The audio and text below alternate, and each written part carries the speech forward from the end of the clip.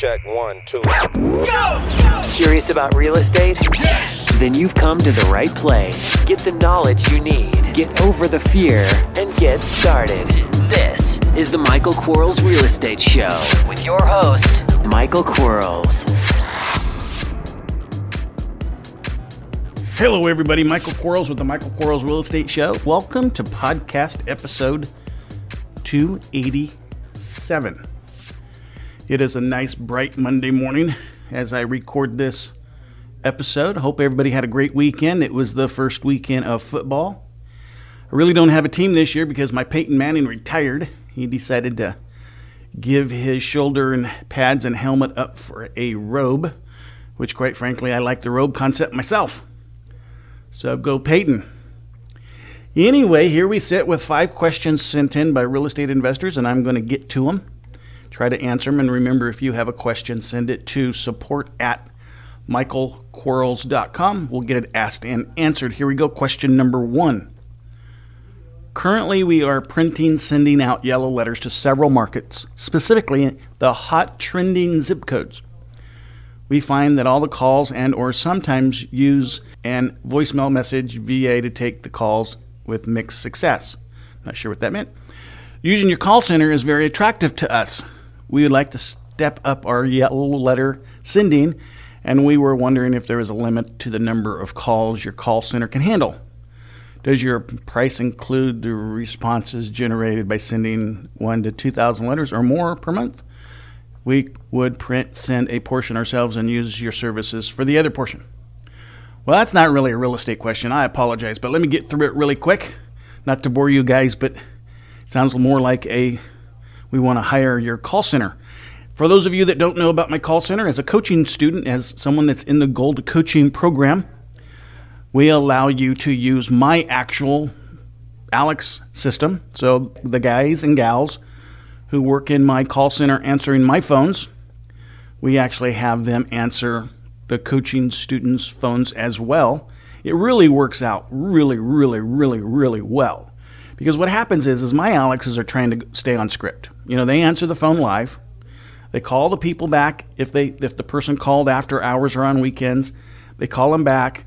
They either try to obtain the information, find out if they have a house to sell. If they have a house to sell, they'll go through this very long script of questions and answers and objection handlers, all that kind of good stuff. If we don't set an appointment, say the seller wants full value, we're going to call the seller back at 15 days, 30 days, 60 days, and 90 days on behalf of the coaching student. There is a minimum. You have to spend $1,500 a month in marketing with yellowletters.com, and we only answer the phones from the marketing there. We don't answer phones from bandit signs or billboards, those kinds of things. We try to keep it what we're proficient at. It's only $97 a month, so it's not a moneymaker for us. What we're trying to do is help you close deals, and we're getting overwhelming success. I mean, it's sounding like a commercial now. I apologize. But just this weekend, someone tagged us in our Facebook group. We have a Facebook group for all the coaching students, who said, my coaching and my call center has been paid for. Apparently, we got him a deal. He went out there and made, I think it was $6,500 on a wholesale deal. Or maybe it was a Simon, I'm not sure. But he was happy that more than all of his investment has been returned to him, and now he can continue down the path of making more money. It's always a good feeling when you receive back your investment, and now it's clear selling from there. And basically what we did is we took a seller that had a house that ARV'd at $130. They thought it was worth $30. Today, we ended up negotiating them down to $15. He bought it for $2,500, so he went further than we did over the phone, which is the whole concept. Then I guess sold it for a $9,000 assignment. So that's not a bad day for him, not a bad day for us. I like the success stories, but you can mail out as much as you want as a call center member. And in order to get into the call center, you have to be a Gold Coaching student. So you get the 6 months of Gold Coaching, you get the accountability coach, you get all the classes. Right now we're up to 62 classes a month. That's incredible. We are doing a lot of classes every week. The goal here from my perspective is I want to get you guys and gals buying houses. And let's face it, if I can buy a house in another part of the country, never seeing the seller, never seeing the house, buying it completely virtually, buying it through people that have never bought a house for themselves before. Those are my Alex, my Ryans, my Angels. Then I know I can teach you how to do it too. Let's face it. It's just repeating and repeating and repeating. The outcome will stay the same as long as you whatever you're doing works, and I know it works. So sorry for the commercial. There it was. Question number 2, do you have a discounted yellow letter rate? Oh my goodness, this is all about. Yes, we do. You get a 15% discount. You got to buy a platinum card, but the platinum card's nothing in comparison, and you get a 15% discount throughout the year. Thanks for listening. We'll be right back. Are you running out of leads? It's time you tried Yellow Letters at yellowletters.com. Get motivated seller leads through yellow letters, postcards, zip letters, typed professional letters, greeting cards, door hangers, and business cards. Yellow Letters is a full-service marketing company created with your success in mind. Get the personal attention you need to get your direct mail campaign started and get in touch at yellowletters.com. And we are back in 3, 2, 1. Question number 3. When we get a lead that does not want to sell for cash, how do you recommend handling the lead? For instance, do you recommend making a term offer or a lease option offer? Any other type of offer?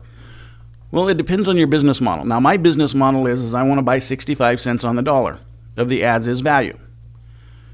And I'm going to wholesale it, which means I'm going to put it on the multiple listing service instantly. And I'm going to flip that thing without doing any work to it to somebody that does want to do the work, either sweat equity or hire that work out and turn it into a rental or maybe flip it again. And I'm okay with that because I'm buying it based upon an as-is value, and I'm buying it 65 cents on the dollar of as-is. Where most people calculate the ARV, they'll go 70 times ARV minus repairs. I don't do that. I think that formula is flawed. You're actually paying more for a house when you use that formula over my formula, which is ARV minus 2 times R times 65 cents. We teach all about the formulas and how you can make sure that you're actually valuing property correctly. Remember, when you get a house under contract, the first thing you do is try to kick the deal for yourself. Okay, so the seller said it was worth $130. Now go find out if it is, because we don't worry about what it's worth until after we have a contract. Then we fight to get rid of the contract, and that's a crazy perspective. But if we can kill a deal, we would rather kill the deal in the beginning than have that deal killed for us after we've spent time and resource determining value. So if we can kill the deal based upon the pictures, based upon the algorithms and the 7 data sets, then we're going to do that. And we'll teach you all about how to do that in the coaching program. And then from there, we go to a BPO, broker's price opinion. We're going to hire a real estate agent in the area to give us a price opinion, not a CMA, comparative market analysis, but a BPO, which is a more in-depth physical inspection of the property. And then from there, we're going to open up escrow or open up closing. We're going to get a prelim, make sure the seller can actually sell us the house. Believe it or not, some people don't even own the house they're trying to sell. Sometimes that person's been dead, unfortunately. Sometimes situations occurred where they didn't get title to the property correctly, or there was a spouse involved that didn't release their interest, those kinds of things. So we want to make sure we get a prelim and that the seller can actually sell the property, because we spent $150 on the BPO. We don't want to go into the pre without that confirming value, and then the pre is going to confirm whether or not we can buy it. And then we're going to get a home inspection, $350, $400, $425, depending on where it's at, how big a house.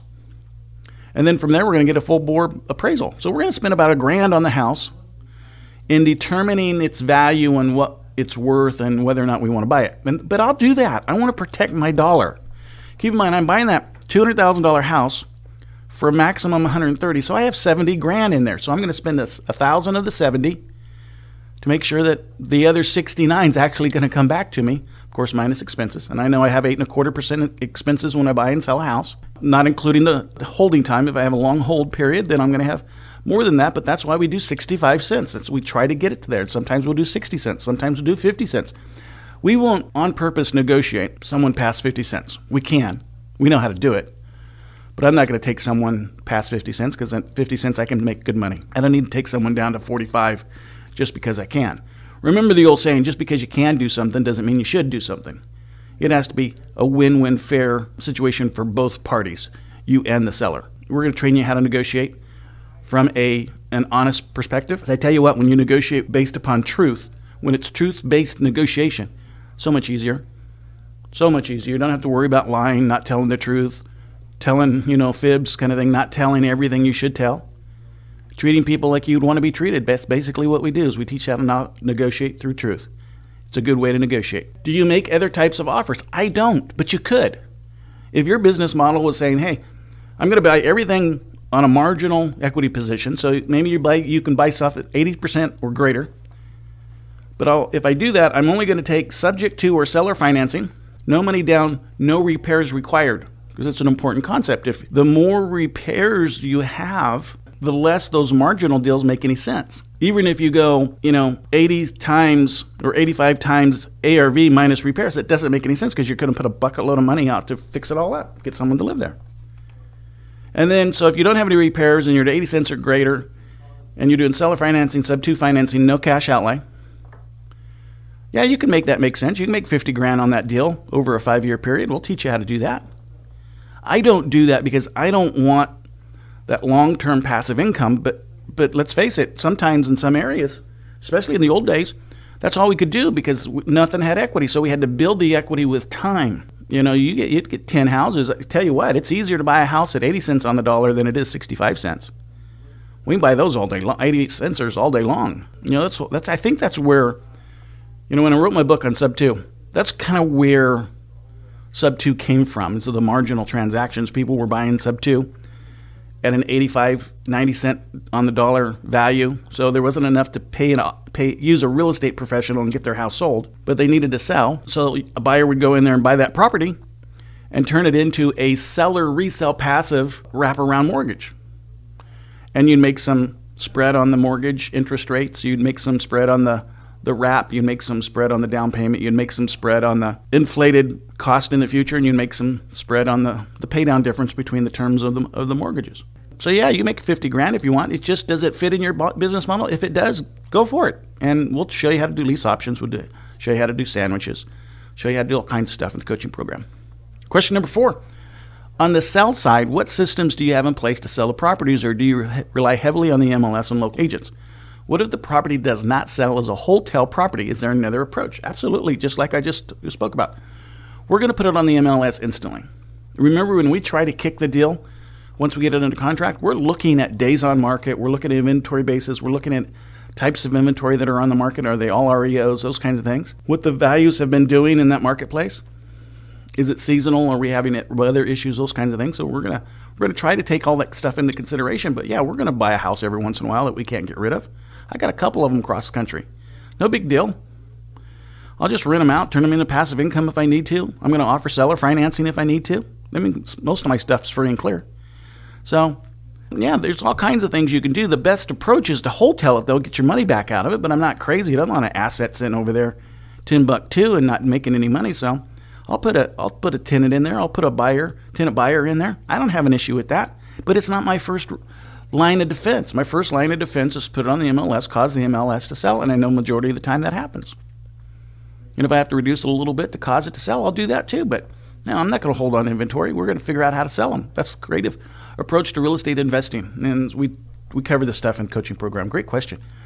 Question number 5. I have a question regarding the median sales price. Let's say I'm looking for 1 to 3 bedroom homes in Van Nuys, California, where median prices are $535. Based on Trulia, in my research of homes, do I target homes with maximum value of $535?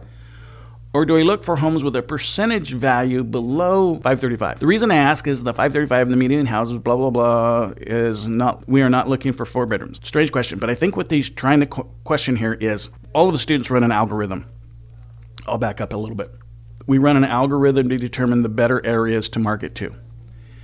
And one of the components when we're looking at the numbers and that are coming back to us is I want to know how many units are in a zip code, but I want to know how many of those units have an equity position 30% or greater. Then I want to take that number and I want to know how many of those have a median value not exceeding median, 2/3 of median, and the bottom of 30 median. So I'm going to take the median group, in this case 535, and I'm going to figure out $0 to what's a third of 535 kind of thing.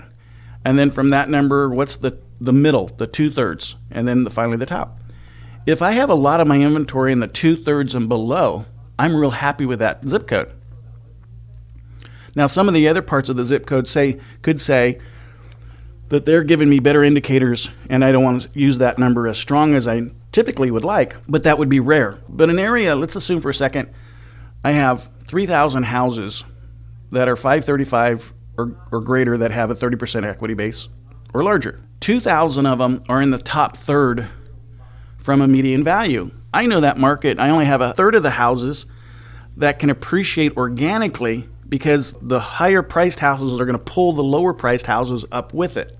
So they're going to pull them. Well, that's not as advantageous for me as if I went into a marketplace, let's say I still had the same 3,000. And 2,000 of the houses were in the 2/3 or lower, and 1,000 were in the higher. Because the 1,000 are still going to pull the 2,000 houses. But I have more houses, which increases my funnel. It's all about filling up that funnel. In a case where, so let's say for instance, all of the houses, all of the 3,000 were in the top tier already, I might be a little apprehensive in marketing to that, spend a lot of money in that if I had other zip codes that proved that those zip codes were better for me. But when we run our marketing algorithms, we're looking at a lot of different data feeds to us. Things like, how many units are in a zip code, how many cash buyers are in that zip code per month that are investors, how many REOs we have, how many foreclosures we have, what our days on market is, what our median sales price is, how many pieces of inventory have an equity position, a bunch of different numbers coming back at us so we can have some, not guesswork here, we can have some pretty good educated approach to determining the market that we want to market to. Because let's face it, if we're going to spend $1,000 on marketing, where do we spend it? Do we spend it on a market where there's not a lot of inventory that has an equity position, or do we spend it on a market that has a lot of equity position? Well, I'm going to say that I'm going to market to the one that has a lot of equity position. What if we had two units, two areas that they both had a lot of equity position, but one had a low inventory of REOs and pre-foreclosures, and the other one had a high inventory of REOs and pre-foreclosures? Which one do you market to? Or what if they were both the same, so they both had low inventory of REOs and pre-foreclosures, but one had 120 days on the market and the other had 54 days on market? Which one do you market to? Or what if you had the same amount of inventory, the characteristics were the same, but in one zip code there were 12,000 houses, and another zip code there were only 4,000 houses? Which one do you market to? If in one market there's a cash investor purchase 1 in every 200 houses, and in one market there's a cash investor purchase of 1 in every 300 houses, which one do you market to? Well, we go over all the reasons one is better than the other one. So when you look at a market, you can determine what market you want to market to have the highest rate of success. I tell you what, guys and gals, it's working really great. It's a great algorithm. So one of the first things we do in our coaching program is we determine your market so that we're not guessing at potential income. This is a business-based system, and we have to do things on purpose. Great question. Sorry about the first one being a commercial. Hope you guys had a great weekend. Hope your football team won. Until next time, talk to you soon. Bye-bye. Thanks for listening to the Michael Quarles Real Estate Show. Get more info and stay in touch at michaelquarles.com.